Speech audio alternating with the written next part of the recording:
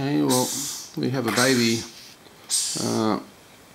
orphaned rainbow lorikeet here, and this bird has been presented to me because it has a bent neck, holding its head round on the side all the time, and we're going to explore what's wrong.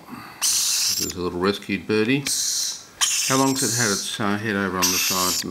And I noticed it Tuesday. Right, so about 4 days. Yep. Yeah. Okay. I only picked it up Monday night. Right. Okay. All right. Well, she'd like to keep the camera on the birdie, and I'll. Thanks. I'll just see what I can find here. Hi, baby. Hi, baby. Hi, baby. That's a good little birdie. That's a good little birdie.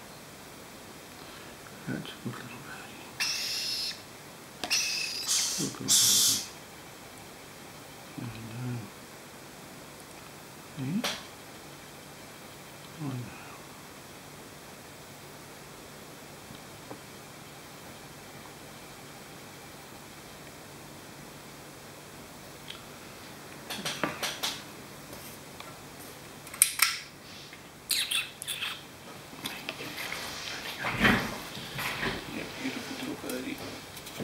Yes, you are.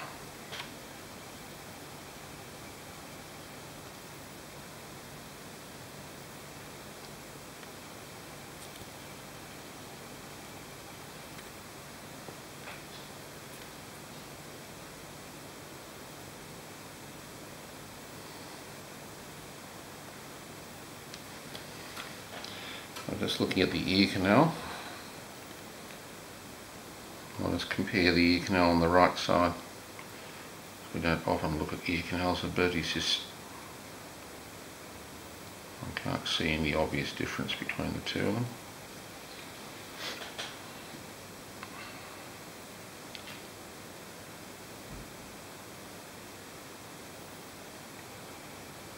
Just looking for any wound on the top of the head. I haven't found one of those.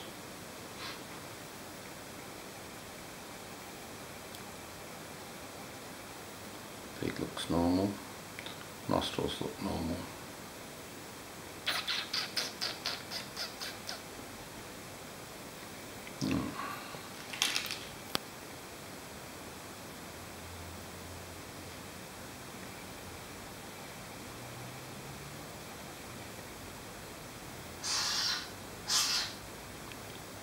That's quietly, baby.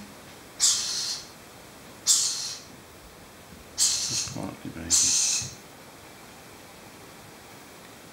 No obvious bruising on the back of the neck. Just quietly. Just quietly.